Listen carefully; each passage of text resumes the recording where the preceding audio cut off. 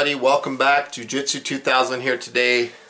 Behind me you can see that I have a few things. I have some olive oil, I have a lighter, an orange, and a knife. And what my process for this video today, what I want to show you is I want to show you how you can use those items to make a candle.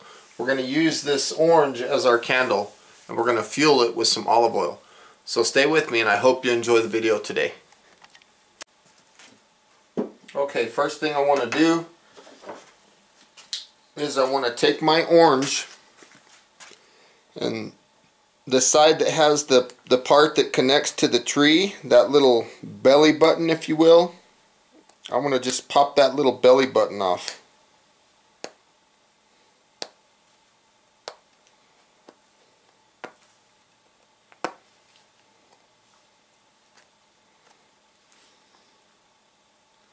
Pop that thing off. Now I'm going to take my orange, set it down, and I'm going to cut it in half.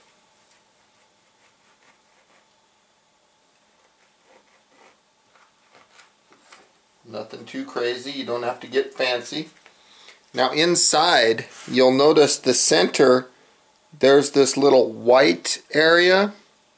What I need to do is I need to remove all the meat, all the orange out from inside of this, but I need to leave this white part alone. It's very important that I don't damage this piece because we're going to use that as our wick. So I'm going to take my fingers and just very gently I'm going to start kind of peeling this thing back, trying to work my fingers in to get into this inner material and work this stuff out. You know, it works pretty good. Once you get a little piece that pops out, the rest of it kind of follows. It's almost like dominoes, if you will. At this point, it's very important not to damage this outer area because this is going to be the reservoir in which we're going to house our oil. So again, I'm just digging through with my fingers, just trying to rip the insides of the orange out, just kind of peeling it from the inside out. And again, I'm being very careful not to remove that center stem. See this? I'm just peeling it from the inside out. Taking this meat out of this orange. So this is what I have left.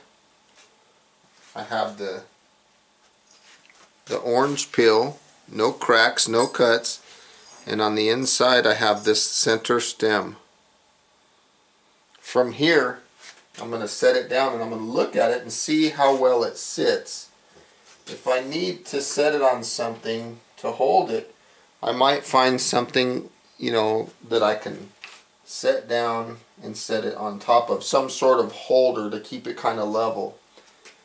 Now I'm going to pour some olive oil in it. Doesn't matter what kind of oil really. You could use vegetable oil, you could use corn oil, you could use canola oil, sunflower oil. There's all kinds of oils that you can use.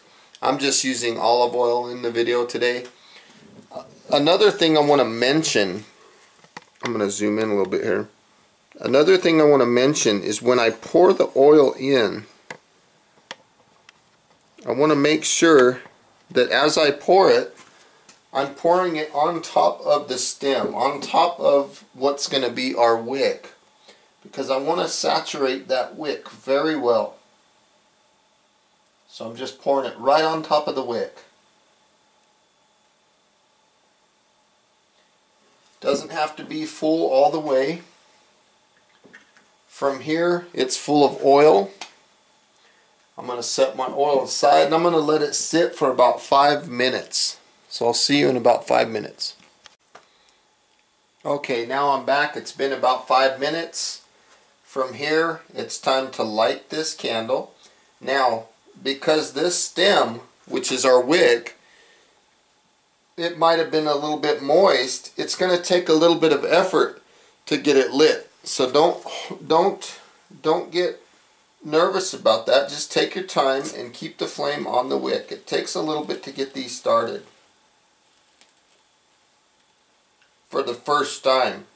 Once you get them started and they get burning and things like that, you can blow them out and start them just like a regular candle. But again, that first initial light is the one that's difficult. So be patient. Stay on it. Don't get frustrated or anything like that.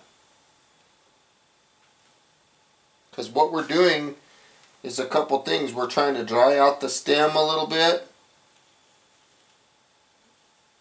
And this is our initial light. I think it's lit. Yeah, it's lit. I can feel the heat off of it. I'm going to kill these overhead lights real quick so you can see a little better. It's like it's about to go out. I think it just went out. Let's go ahead and light it up again. It was lit there for a second. And a lot of people kind of wonder, how is it that this works? This works the same way that an umbilical cord feeds the baby. That portion which is connected to the tree is what fuels the orange. So all the nutrients, all the vitamins, everything that this fruit has comes through that cord, if you will, that wick. And so it's kind of a capillary action that it uses that puts that fuel through that wick. So again, keep lighting it. See, it's lit. I'm going to kill another light. Bear with me. So you can see that it's lit now. One more light. Sorry, everybody. Okay, so now we have this thing lit. Let's see what it looks like without this one. There we go. So now we have our oil candle. Looks like it's about to go out again, but once it gets going, you'll see that it'll start to feed itself. Once it develops that capillary action where it starts to suck the fuel through that wick, it'll burn pretty well. That process takes a little bit of time, and you just have to be patient.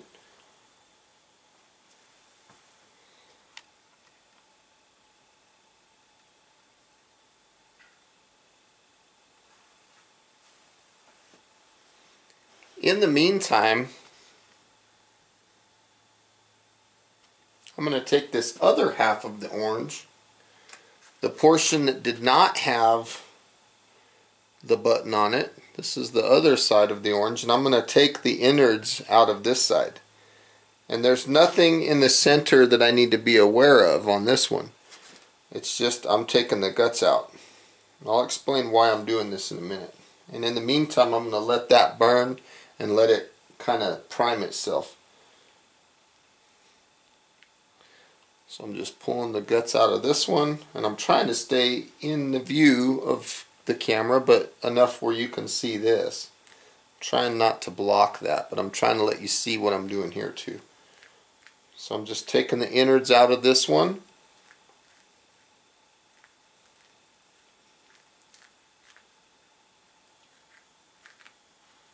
So I have something like that.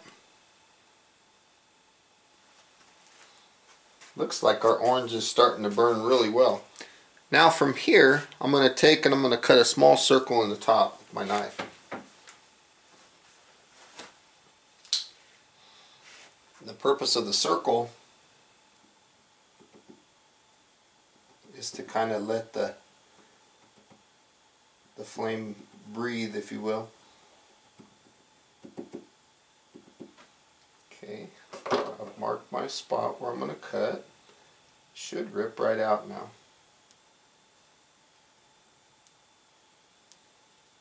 So I've kind of scored the area.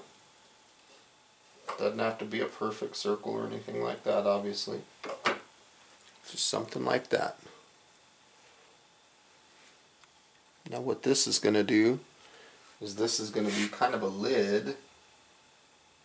See, we're burning nice and burning real nice. I'm going to set that on just kind of like a lid, and that'll protect the candle from the wind and things like that, and it'll make it almost like a light bulb. And the hole in the top will allow it to continue to burn. It will allow the oxygen in enough to sustain the flame, and it'll keep it going. And we're burning strictly off of olive oil. Let's take a closer look.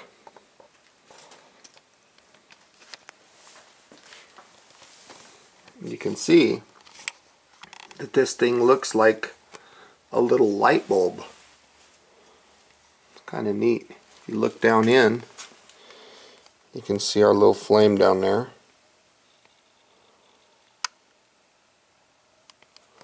I'm going to kill these other lights and I'll be right back. Okay, so that's it sitting on the bench there. Again, you can look down and you can see the flame inside. And at any time you could take that cover off if you'd like, the little cover that we made. But this just glows just like a little light bulb. Take the cover off and expose the flame a little bit if you'd like. Put the cover back on. These are fun. They're a very fun project. You got some kids running around the house, they would love to do a project like this.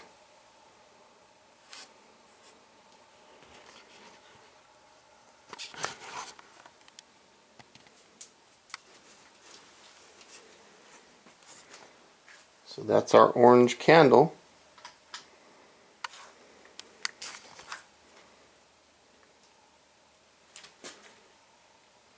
Thought it went out because I turned the light on, but it's still burning away. It's kind of funny because when I turned the light on, everything got dark, or light, I guess you could say.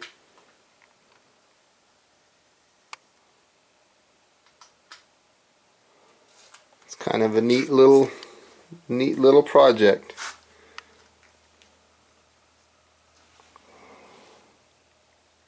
And all it is just that wick, that natural wick that comes on the orange.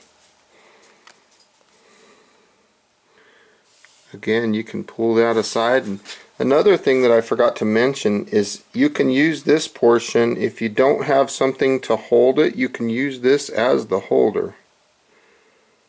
Almost spilled a little oil there. If you don't have something like this, you can use that as a holder to hold your little orange candle.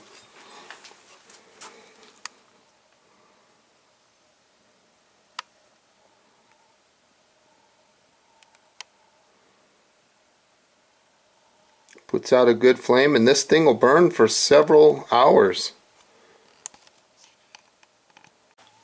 Well, there you have it, everybody. I want to say thank you for watching the video today.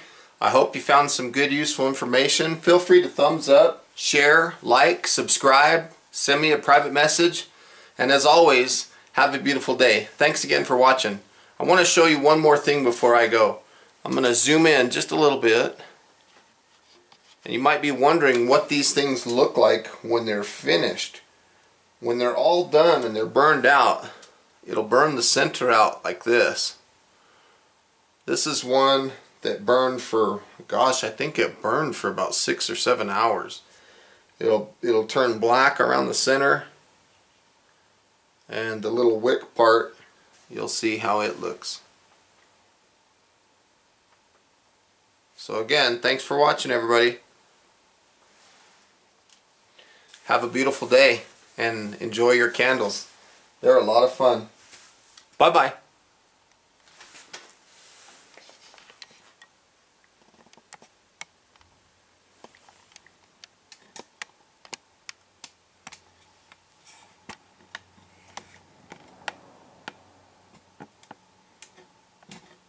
Sorry for that shaky camera. I'm trying to get you guys a good view there.